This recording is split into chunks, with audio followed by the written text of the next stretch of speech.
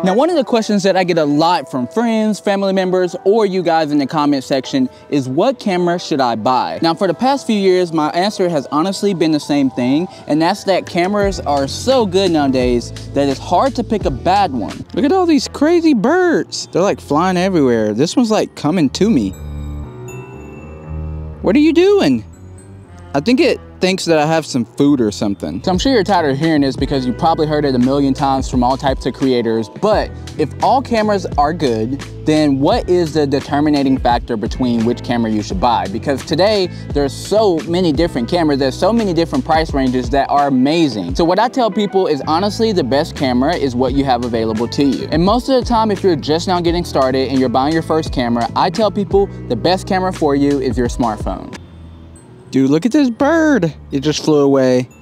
Wasn't able to capture it. Which brings me to today's video. Today we have some products from Sandmarc, which are some accessories to your smartphone to help make the image quality coming out of this device be a lot more premium. So we have the film rig, we have the iPhone case, and then we also have an anamorphic filter. I wanna go around this park, see what I can get out of my iPhone so that you guys can see the image quality coming directly out of the phones in your pockets nowadays.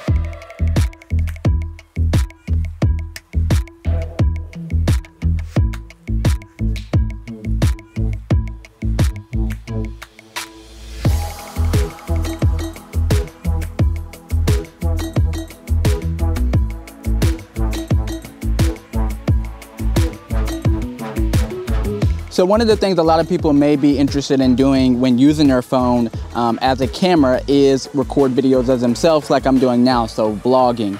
Now, while I'm pretty sure that this rig isn't made for, vlogging. It's more made for cinematic content, where you want to shoot a short film with your smartphone, or you want to do some YouTube content. You can do that with the anamorphic lens, but I did want to throw my wireless microphones on this setup so I can give you guys a test to see how that will look. Now, as you can see in the background, you should see some lines going across the screen from the sun. I'm just gonna move around a little bit to make sure that you guys can see that.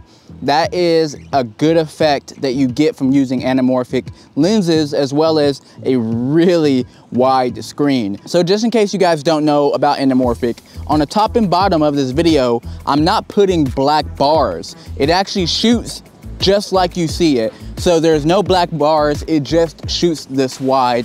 And that's the beauty of anamorphic, because you get that wide image, you get those, those flares, and you also get some other things like making sure that whatever's in the center of the frame is more in focus, which is really cool for storytelling.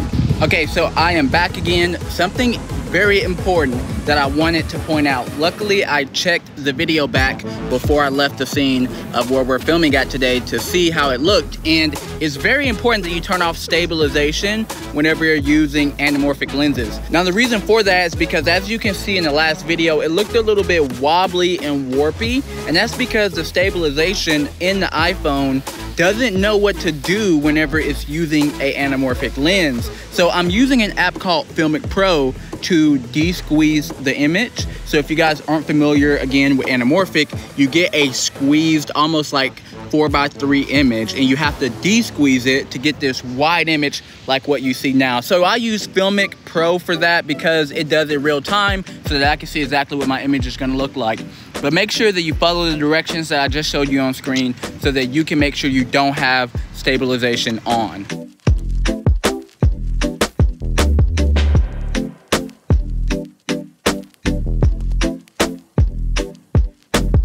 All right, so heading back to the studio now to give you guys my final thoughts. One thing I forgot to say is that this video is not sponsored. They did, however, send me these products for free. That being said, I like the case itself that goes on the iPhone, but my phone is wiggling around in it when I was shooting, and that makes me very nervous because I don't want my phone to fall out and break. Second, the cage, I feel like it's terrible. Don't like that cage at all. I've definitely seen people make better cages than that. Okay, so let's go back, talk about the image quality, talk about the results coming out of this entire setup. So honestly, I love the images that I was able to get out of the iPhone 14 Pro Max with the anamorphic adapter and the case that I used to actually screw on the anamorphic adapter.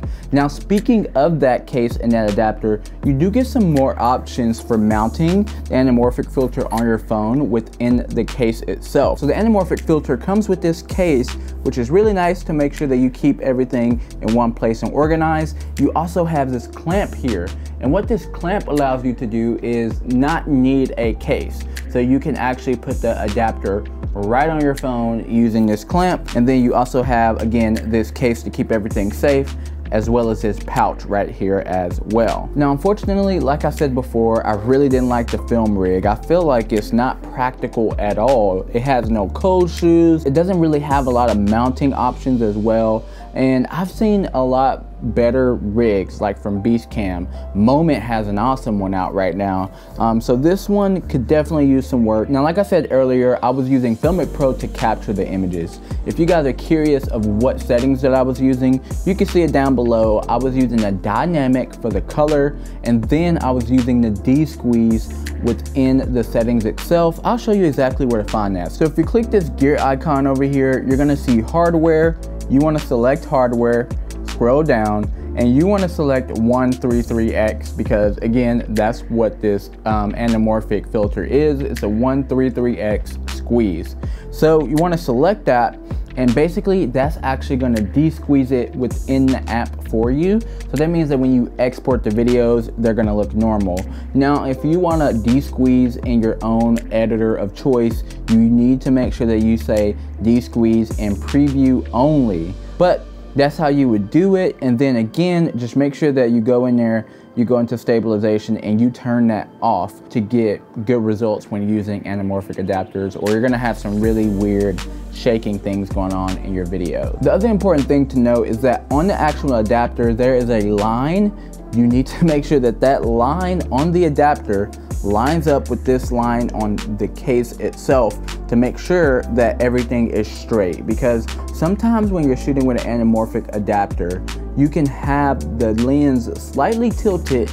It's gonna completely mess up your image, like completely mess up your image. So you wanna make sure that those lines are as even as possible so you don't have any weird things going on. But yeah, overall, really love the adapter. I can definitely see someone using this on some short film projects, or just wanting to get some cinematic things coming out of their phone. Now, going back, like I said before, I really do recommend the iPhone, especially if you're using the Pro models as your first video camera. It's affordable, you're able to get great quality out of it, especially if you're using a really powerful app like Filmic Pro and these additional accessories as well. Most of you guys, if you're a beginner and you're gonna be using your phone for video creation, you're not gonna really be looking at this adapter, and that's completely fine.